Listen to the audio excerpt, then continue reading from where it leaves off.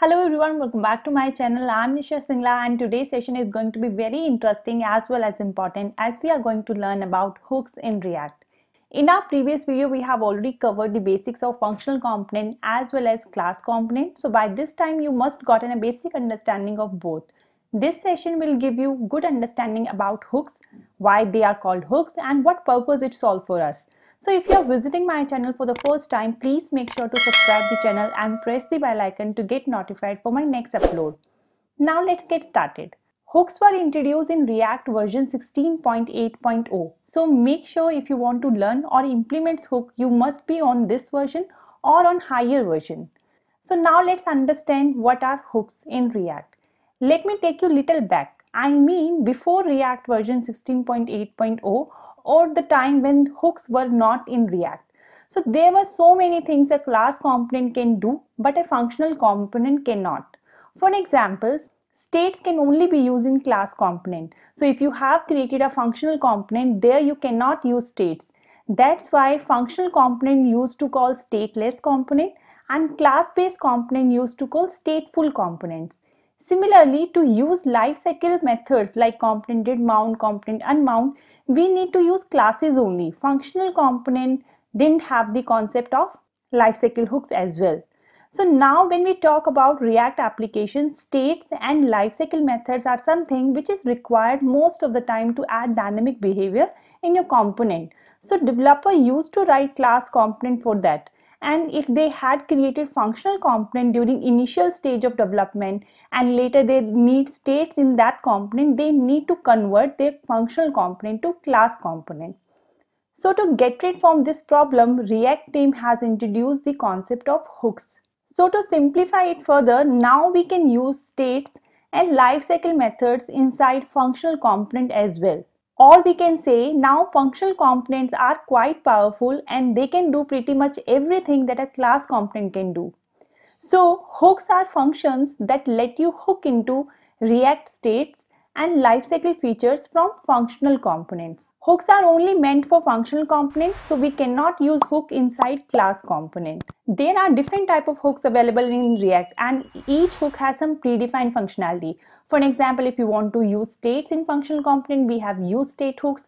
And if you want to use lifecycle methods or implement side effects in your component, then we have use effect hooks. And if you want to create your own hook, then we have a concept of custom hooks as well. We are going to talk about all these hooks in detail in the later session. One more point to remember about hooks is all hooks will start with use keyword. Like I said, use state, use effect, use callback, use memo. So you will notice like all hooks has a prefix of use keyword. So now all hooks are defined inside React package. So to use hook, you just need to import it from your React library and simply use that. Every hook has its own way of implementation.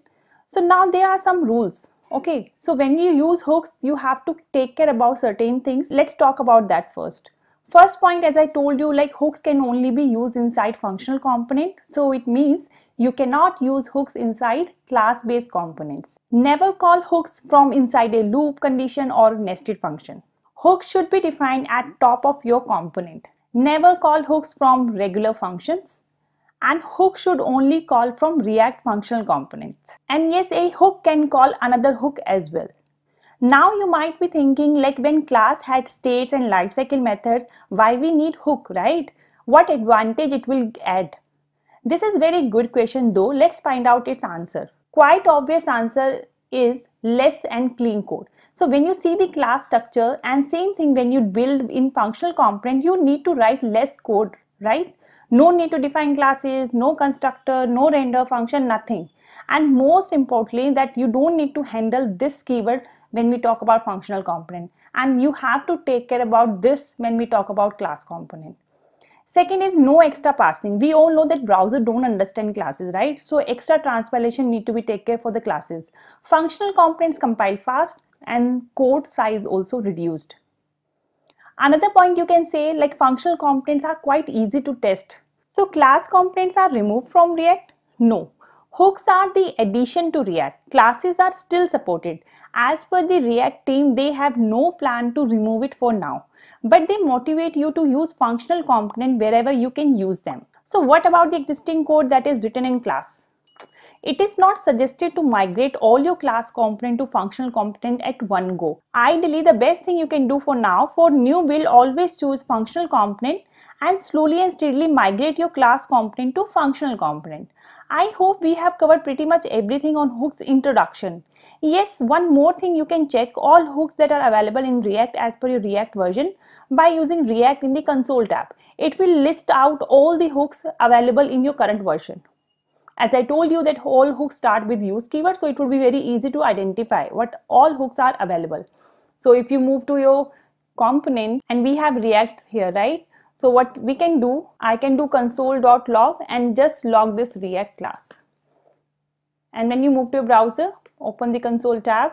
So it is very easy to identify the hooks from this object. So I told you how you can see that, right? All hooks have use keyword as a prefix. So these all are the hooks available in React 17.0.2. So I hope now you got an understanding like what is the purpose of introducing hooks and how it will help you in your project. So in our next session, we are going to talk about our first hook, that is use state, which is very common and very important. This is all about this session. I hope you got an understanding about the hooks and what is the purpose of introducing it in React. I'll see you in the next video. Till then, take care and keep learning.